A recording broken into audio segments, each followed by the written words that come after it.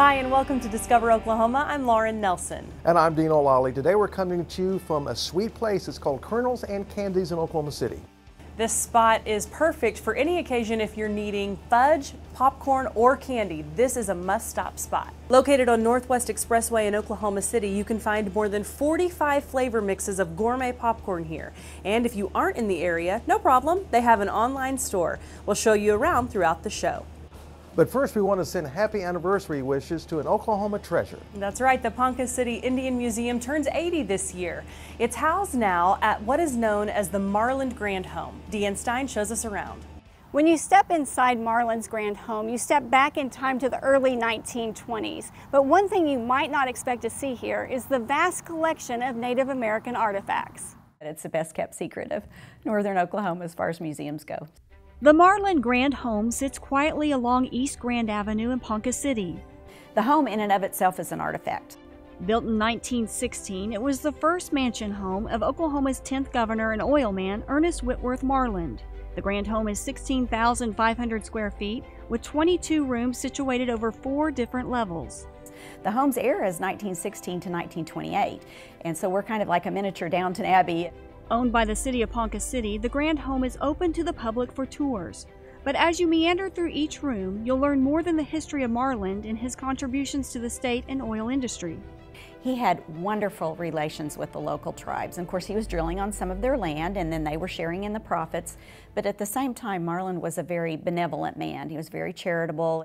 It was through these relationships that inspired him to start an Indian museum, as he called it, in 1926, to showcase the local tribes.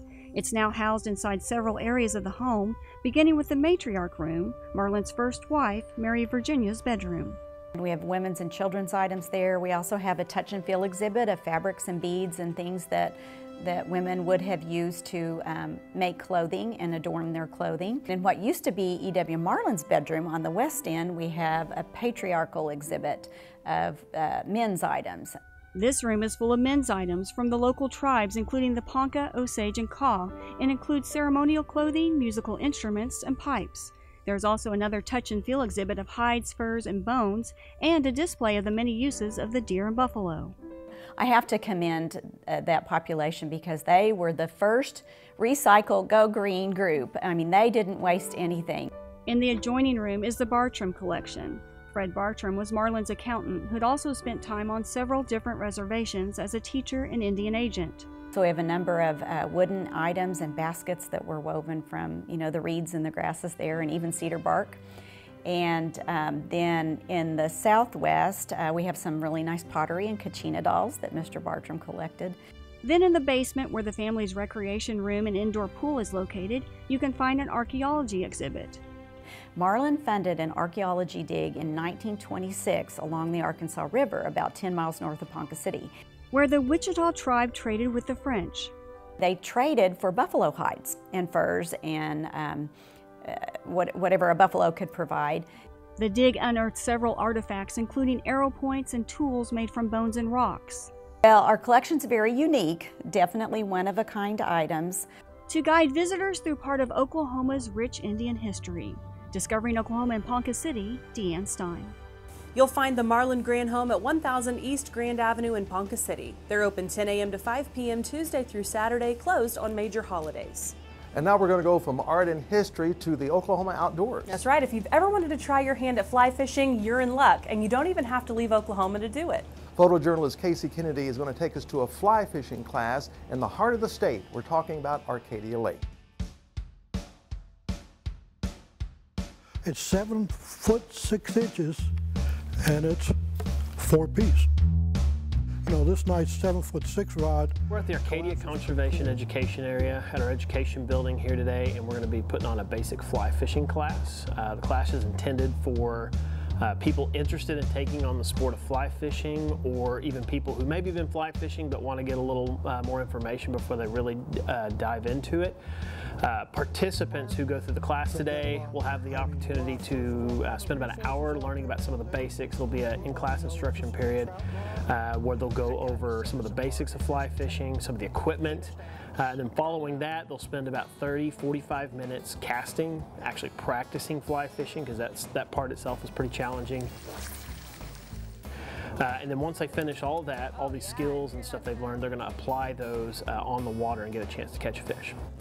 You buy the chest waders, those are great until it hits 110 outside.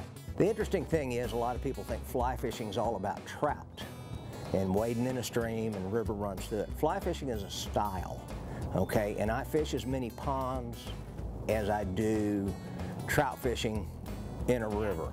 They pinch release.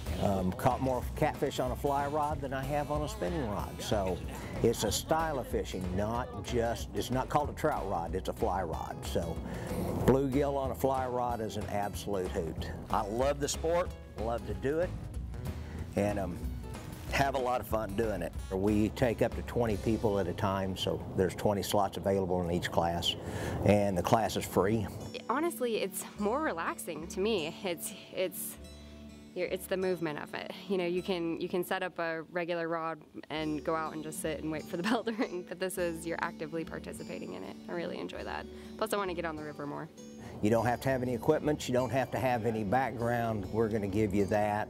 Hopefully when you leave here you've got working knowledge of the equipment, what you might need to purchase, what you might already have that you now know how to use a little better, and then you can go fly fishing. The Oklahoma Wildlife Department sponsors many fishing classes. Head to their website at wildlifedepartment.com to learn more. And then you'll need a copy of the Oklahoma Fishing Trail brochure. Head to travelok.com to request your copy or download the electronic version. Coming up on Discover Oklahoma. And we have boho, hippie, southwest, we even have a few cowboy things. We'll take you to a shopper's paradise on Route 66. We came to know that there's no Indian restaurant here, you know. So we want the people to really know about our tastes and our culture. And authentic Indian cuisine in the heart of Oklahoma will show you where. 20 made in Oklahoma vendors. Range from anywhere from hot sauce to salsa, barbecue sauce, snack mixes, relishes. Plus the hot spot in northeastern Oklahoma for spices and so much more coming up right here on Discover Oklahoma. In the land of wonder and awe, you won't believe you see what you saw. Where there's something to do for young and for old, where stories are written and then they're retold. Visit travelok.com today. Come see for yourself and come out to play. Welcome back to Discover Oklahoma, coming to you from Colonel's and Candy's in northwest Oklahoma City, home to all sorts of sweet and savory treats. A great place to hit up if you're in need of a quick gift. Absolutely, and we're going to take you to another great place to do some shopping in central Oklahoma. It's called the Urban Boondocks Market. It's in Yukon. I love this place. You need to check it out. I think that from what our vision of the shop was, and then from what we've really consistently heard from customers, is that there just is not another place like this. That's a very good way to describe the Urban Boondocks Market in Yukon. It's also quite colorful, bright, vibrant, and full of joyful energy. And they have a stunning array of items for everyone. And by everyone, I mean this is not a boutique. When I was first deciding on the name for the shop and everything, the reason that we introduced the word market was because to me, market has that feel of being more of an experience instead of just a place to go and shop and check out and take your stuff home. We blended cultural and spiritual gifts in a really special way and brought in a lot of different things from different places and different people, but it still was a cohesive mix. And I think that that's what it feels like too. So they have gifts, clothing, jewelry, some of which Desiree makes herself, and they have Oklahoma and Route 66 pieces. And we have boho, hippie, southwest, we even have a few cowboy things. I mean, we've got a real good mix. At Urban Boondocks Market, gift givers have so many options to peruse, and what you will find here is made in Oklahoma craftspeople, one of whom is Hal Wiederman, whose story is quite touching and personal. We donate 100% of the proceeds from his bowls to the Breast Cancer Research Foundation at his request. Tommy from Steampunk Industrial Lamps is another local artist. The vintage and locally made sterling and turquoise jewelry are big sellers, as are these. The old classic rock band t-shirts that we have tons and tons of have been fantastic. A lot of the Oklahoma stuff, people love getting gifts and pieces that are Oklahoma inspired. And that leads me into another favorite sold here, one that Desiree makes herself. I use real red dirt and pottery glaze, and I do little Oklahoma shapes on the pottery. So it's a real piece of Oklahoma's heartland that you give to someone or you keep for yourself on a little piece of pottery. So, and people say, where'd you get the red dirt? And I say, right out there with a spoon. Definitely the handmade jewelry. She always has so many pretty pieces in the store that she makes. You can get something that's unique that she maybe makes just one of. So it can be a special gift. Young or old, men and women, everyone can shop here and have fun. The shopping experience at Urban Boondocks Market is enjoyable and satisfying, as you are sure to find something you'll like. One of our favorite things to hear is that they just love the vibe, that it's comfortable, it's a place that you can hang out, which is exactly what we want. That goes back to the word market. You'll find the Urban Boondocks Market at 115 West Main Street in Yukon. Now, heads up, they are closed Sunday, Monday, and Tuesday. They're open at 11 a.m. to 6 p.m. Wednesday through Saturday. Now, normally it's Dino that's worked up an appetite after all that shopping, but today it's me. It's you? Well, we have a spot for you. Good. Shelley Mills is going to take us to a unique restaurant. It's an Indian restaurant called Fusion Kitchen, and it's in Midwest City. The lunch crowd at Fusion Kitchen in Midwest City can really pack this small dining room. This restaurant, specializing in Indian cuisine, is a favorite of those looking for a unique flavor. We go by the customers according to their taste. If they want spicy, we give them spicy. If they want mild, we give them mild. There are different curries on the menu each day, some spicy and some for those who prefer a milder taste, along with several other items.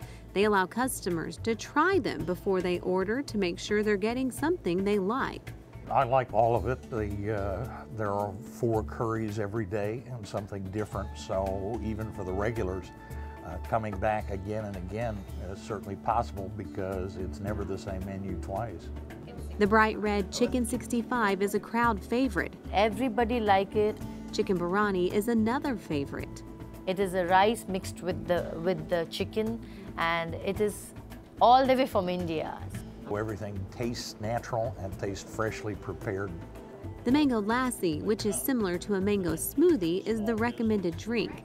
And you can top it all off with kulfi, a sort of popsicle ice cream stick made with different nuts and creams. We really want the customers to be happy and love our food. We want them to come back again and again. They also have beautiful jewelry and clothing from India for customers to browse through and purchase. Prasanna Thakur has only been here in Oklahoma for a few months. Her family took over this restaurant, but she says it's been delightful to meet the customers. We came to know that there's no Indian restaurant here, So we want the people to really know about our tastes and our culture. Dave Haas is a frequent customer. He loves the variety and tells everyone he knows to give Fusion Kitchen a try. This is one of those little hidden gems that you have to go looking for. Fusion Kitchen is located just north of Southeast 15th Street along the east side of Air Depot here in the Holiday Square Shopping Center. If you have any trouble finding it, just look for the bright orange wall. In Midwest City, I'm Shelley Mills for Discover Oklahoma. Fusion Kitchen is at 1100 South Air Depot in Midwest City. They're open 10 a.m. to 8 p.m. Monday through Saturday, closed Sunday. Coming up on Discover Oklahoma. There's nothing around that's got as big a selection as they got. They say some like it hot, and we've got just the place for those folks to stop and shop. Clanton's has the best chicken fried steak in the whole state of Oklahoma. And we're putting that claim to the test. See how it turns out when Discover Oklahoma continues. Maybe it's time to take in the view and discover yourself in the land of what's new. Here, history happens in the blink of an eye, and learning is fun. You can even ask why. At travelok.com, find even more. Come see for yourself and then go explore. Welcome back to Discover Oklahoma. We're enjoying all the great treats inside Kernels and Candies in Northwest Oklahoma City. This place is pretty awesome. There is so much to snack on. Absolutely, and they have great products here, but I think it's time to kick it up a notch. All right, well, Julie Chen is going to take us to Fire in the Hole in Owasso. It's very mild, very kid-friendly. Café Miller owns one of the hottest stores around. We're actually the only hot sauce shop of our type in northeastern Oklahoma. At Fire in the Hole, you'll find more than 500 hot sauces, ranging from mild to mind-blowing. That's a big misconception, that everything in here is hot. It's not. We do sweet to heat. We like flavor. We promote flavor. If it doesn't have flavor, it's not coming in. You'll also find rubs, jellies, dips, desserts, and more. Many of the products are made in the Sooner State. 20 made in Oklahoma vendors. Range from anywhere from hot sauce to salsa, barbecue sauce, snack mixes, relishes. There's nothing around that's got as big a selection as they got. The store is organized by section, and the shelves are stacked according to heat. The bottom shelf is going to be your mild and below mild, and it goes up from there. So the top shelf is going to be your extremes. It can be anywhere from 100,000 Scoville units to 4 million Scoville units. You have to be at least 18 to buy the extremes, and it's suggested you use them sparingly. The extremes have flavor. You just have to know how to do it. I mean, you're not going to take it and just dunk it on, because then it's going to hurt, but if you just take a little bit, there's good flavor to it. And when you stop in, you can try it before you buy it. They have a full sample bar here with over 60 things you can sample. Everything from extreme to mild. I'll take something wimpy, please. Thank you. That's good. When we start sampling, we start, if they don't know where their heat level is and they have no idea, we start real low and work our way up, and we come to a level to where they tell us it's too hot, and then we stop. Like, no more.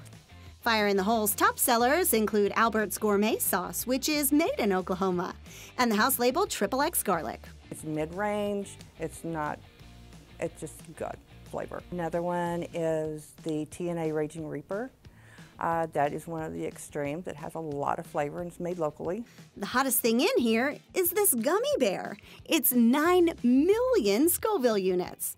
There are also treats with less heat. Chocolate, it's a hot chocolate. And it's got a little bite to it. It lets you know it's there. The cheesecake, really good. The rubs are really good. We've tried just a little bit of everything. Fire in the Hole hands out recipes and offers a service discount. Whether you're shopping for yourself or someone special, at Fire in the Hole, you can really spice things up. So I get all of my gifts here for people at like Christmas and birthdays, and when we do gift baskets for fundraising, we just come in here, I ask Kathy, help me out, and then we find a mix of, the right heat and everything for whoever we're buying for. In Owasso, I'm Julie Chin, discovering Oklahoma. Fire in the Hole is located at 126 South Main Street in Owasso. They're open 10 a.m. to 6 p.m. Monday through Saturday, or check in with them for some extended hours during the holidays. Up next on Discover Oklahoma. We do pies and cobblers. Every day we always have our chocolate cream and coconut cream pies, which we make here, and our lemon meringue. Make the drive for dinner, but be sure to save room for dessert. The spot Route 66 travelers say is a must-stop when Discover Oklahoma continues. Want to discover even more about the show? Go online and watch Discover Oklahoma anywhere, anytime. Catch up on missed episodes, track down interesting locations, and submit your own story ideas. Start exploring today at discoveroklahomatv.com. We've had a great time here today at Colonel's and Candy's. And I hate to bring this up, but as much as we would like to, we cannot live on popcorn and candy alone. What? Come on, Dino. Sorry, but it would be fun. I know, it would be a lot of fun, but we do have a great place for you to grab some of the best comfort food in Oklahoma. It's at Clanton's Café on Route 66 in Vinita. We're right now in Vinita, Oklahoma, which is pretty much halfway between Joplin and Tulsa. Been coming here for 30 years, 35 years, and probably have the same thing fairly often. Always friendly white faces and waitresses, and of course the Patricks. High energy place. It's a lot of fun. The people walk around, they have a smile on their face. They care about what's going on. They care about the customers. A lot of the customers have been coming here for many years. A lot of our local people. So it's a big thing. We have been here for 20 years. We took over the restaurant from my mother and father-in-law. It's been in the family since 1927. We are the 4th generation, my wife being the Clanton, the oldest continuous family-owned restaurant on Route 66. We have a lot of foreign customers that are doing Route 66. I don't know if people around the country realize how popular that is with other countries. So we'll have a lot of Australians at one time, then we might have a lot of Norwegians, and then it seems like in the past couple of years we've had a lot of Chinese and a lot of people from Japan. They don't understand some of our menu items, and it's interesting to get to explain a calf fry to them. We have a personality. You know, you walk into Clanton's and people come up and say, hey, how are you doing? Glad to see you, and they mean it. And go around and anybody that I don't know at the tables, I introduce myself and we become friends. Clanton's has the best chicken fried steak in the whole state of Oklahoma. It's filling, it's very tender, and it's always the best. To me it is. The chicken fried steak.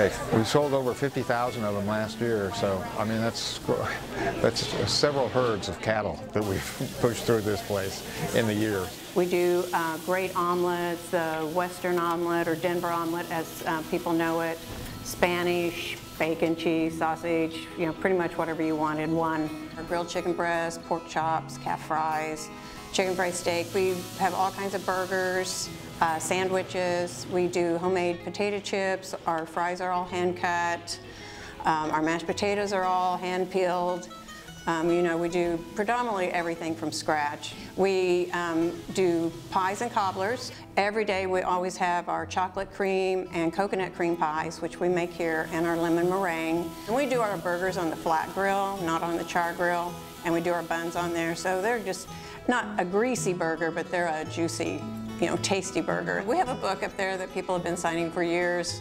And it's really interesting to go back through and see where everybody's from, even just from around the country, you know, just probably from every state we've had, and I would say probably close to every country. And it's funny to think, you know, this little place on Route 66, and I know there's other places, you know, from Chicago to LA that stop, but it really is interesting to have them do it. Every time I come to Vinita, I got to come to Clanton's. Clanton's Café is open 6:30 a.m. to 8 p.m. Monday through Friday and 7 to 2 on Saturday. They're closed on Sundays. And no matter where your next road trip takes you, the Discover Oklahoma Dining Guide will help you find a great place to eat. Just log on to our website, travelok.com, and click Request Free Brochures to get your copy. A big thank you to the great folks here at Colonel's and Candy's for hosting us this week. You'll find them at 7640 Northwest Expressway in Oklahoma City in the shopping center in front of Home Depot. They're open 10:30 to 5:30 on Monday and until 6:30 Tuesday through Saturday. They're closed on Sundays. But hit up their website, colonelsandcandies.com, to order online. And if you're looking for a local Oklahoma-based fundraiser for your group, they'll help you out with that too. And coming up next Saturday on Discover Oklahoma, indoor fun in northeast Oklahoma. Who cares if it's too cold or too hot outside? And the Oklahoma-owned shop that's so popular they've opened a second location. We've got great gift ideas next week right here on Discover Oklahoma. So until next time, remember, there's always something to discover in Oklahoma.